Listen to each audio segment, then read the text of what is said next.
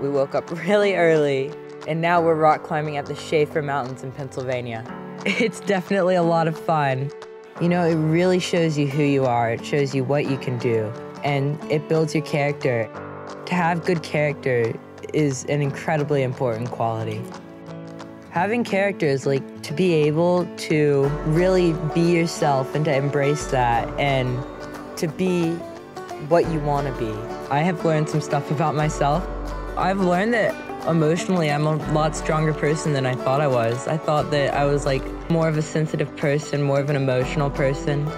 And out here I've learned that I can really take it and I can use it as a driving force to get things done. And I honestly think that I am starting to thrive a little bit, and I'm having fun. And that's really what matters.